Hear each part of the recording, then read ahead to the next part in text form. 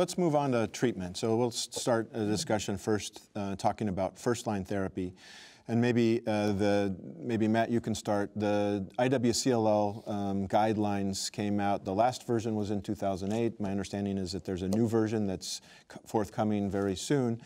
Maybe you could just briefly review the indications to start treatment. What are we looking for? What should be the triggers to start treatment? Sure. So, and this is fairly common if you're familiar with indolent non-Hodgkin lymphomas. The criteria are similar, but a little bit different in CLL. So the IWCLL criteria, there's kind of three main groups that I kind of cluster these into, and those include patients who are developing cytopenias that are due to infiltration of the CLL into the bone marrow. And there's different thresholds that we can use. Hemoglobin in the 10 to 11 range is where we start to think about treatment. Platelets in the 100 or less range. If patients are developing bulky lymphadenopathy that's either highly symptomatic or sometimes for cosmetic reasons, if it's in the neck, patients may want treatment. And then the third reason that's often the most challenging is when patients are having symptoms that are being driven by CLL disease progression. And sometimes these can be vague constitutional symptoms. Fatigue is often a common complaint, which may sometimes be related to CLL, but may be related to other medical issues. So if fatigue alone is the presenting complaint, I usually look hard to find another cause if the CLL is not progressing. But in the context of progressive CLL, fatigue, unintentional weight loss, night sweats, and these sorts of things can all be reasons to initiate treatment. More rarely, patients can have autoimmune cytopenias. We try to treat these with steroids or rituximab, but if they're refractory to those treatments, then sometimes full-blown CLL therapy will be required. How about early treatment? Early treatment for anybody? 17p, for example? So this has been studied in a number of randomized trials over the years. Most of these have looked at chemotherapy or chemoimmunotherapy-based interventions for higher risk patients, and these studies have all been negative in terms of an overall survival benefit for early intervention. Or not enrolled. Or not enrolled, true. There is an interesting ongoing study in Germany now, the CLL-12 study, looking at early intervention with ibrutinib, but we don't have data back from that yet. So high risk patients. And also high-risk patients, so I would not advocate early intervention outside of the IWCR criteria. But an important question that hopefully will get answered with the studies. Yes. Yeah. One other factor to indication for treatment is a short lymphocyte doubling time. So when the absolute lymphocyte doubling time is less than 6 months, that could be an indication for treatment, even though it's kind of a soft criteria. Any white count? Any white count that you? Usually it doesn't happen in isolation. That's been my experience. Is there any white blood cell count at which point patients need to start treatment? No. So the absolute lymphocyte count itself is really not indication to treat, because CLL patient, which the lymphocytes differently from acute leukemia, especially AML, CLL patient who has a very high number of white blood cells actually we almost never see leukostasis. I think that's the one thing we do have to caution. So I agree with you. I think that you're following the doubling time. But I think that they're different, everybody's tempo is different, and there's some people that may rapidly rise, but then plateau for a while and then rise again. So if you want to change the frequency of the visit because they are rapidly doubling, that's fine, because you're going to try to catch them before they develop cytopenias. So we have to caution, I think, physicians not to just treat based on the white count or the doubling, because there could be a change of tempo, and it may be okay. You just bring them in sooner to see what's going on. Right, and you also have to find out what's going on with the patient otherwise. For example, I often have patients who had a steroid injection for their arthritis, and then when next visit, their white count may have had a huge jump. But then if you follow them longer, it may go back to their previous baseline. So don't rush to go into treatment if it's solely based on white blood cells. One other nuance to that is that if you decide you want to check FISH testing at baseline diagnosis, that's great. But if a patient goes on observation for a period of time and then has a somewhat sudden change in the rapidity of the lymphocyte doubling time, it's important to repeat the FISH testing before you start treatment, because actually patients can undergo spontaneous clonal evolution to deletion 17p, and you need to know that before you start treatment. So frontline therapies become more complicated because there's a lot more options. There are different approaches that people can take, that physicians can take, and patients also are developing their own opinions about what they want and how they want to be managed.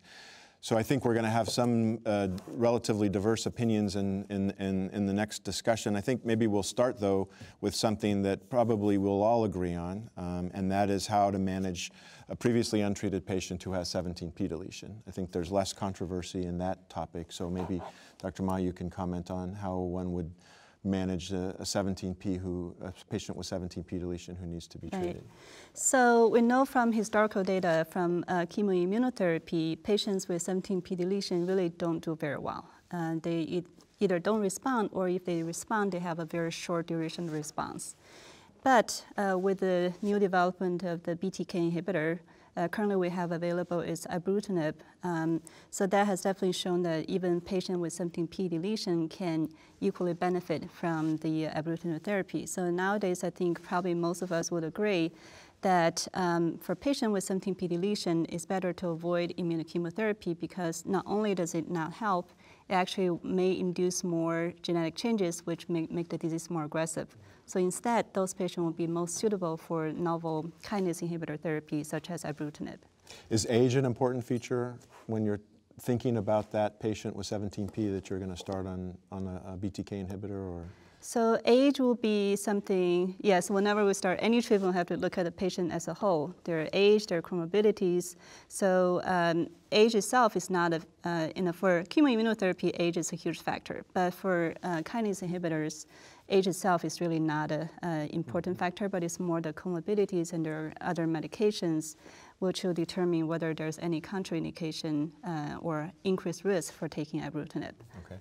So in terms of the non-17p deletion, maybe we can start with you, Steve, and you can comment on what are the features and characteristics that you consider when you're considering first-line therapy for a patient. What's important, and how do you use that information in your approach? So again, to emphasize, if you haven't tested for prognostic reasons, this is the time to test. Mutation status, repeat the FISH. In many circumstances, particularly as Matt mentioned, of sudden change. So that's really important because now we're talking about predictive factors in some cases. And then, of course, the fitness of the patient, however you want to measure that. I think we all can kind of tell after a few minutes talking to our patients whether they tolerate a chemoimmunotherapy regimen. And then I think a really, really important point is what's your goal? What is your goal in that individual patient? If you're starting therapy because somebody's 78 and they've got bulky neck adenopathy, and they may tell you, I don't want to lose my hair, and that's their main goal. And that's very different than how you might approach somebody who's 68, who's got cytopenias and bulky disease. So take all that information, decide what you want to achieve, because it's not one size fits all.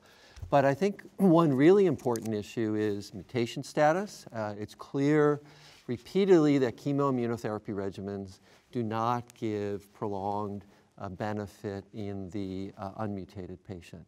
And of all the tests that we do, that's the one that probably is done least often. I think you see a lot more FISH testing, which is great. So that's really, really important. The kinase inhibitors work equally as well, whether you're mutated or unmutated, in contrast to chemoimmunotherapy. So if you're looking at a young patient, let's say, that's really important because you might consider chemoimmunotherapy in a fit patient, or at least have that conversation with them. If they're mutated, whereas if they're unmutated, perhaps, well, right now we have ibrutinib commercially available. And in the older patients, for tolerability reasons, you might easily just choose ibrutinib. But again, we have obinutuzumab. If you want to use an antibody to shrink lymph nodes in an elderly person, that's your goal. And some people may still want to give bendamustine and rituximab in select patients. So it sort of depends, but at least we have information to allow us to make choices. So repeating FISH and mutation status, those are the two lab tests that are most useful in directing therapy. Definitely. And then considering the patient's age and comorbidities. Yeah. IGHV mutation status, just to be clear. Yeah. On that, Yes. right? Yeah. Yeah. Yes, IGHV correct. mutation status. Readily available tests. Yes, agreed. Yes. Agreed.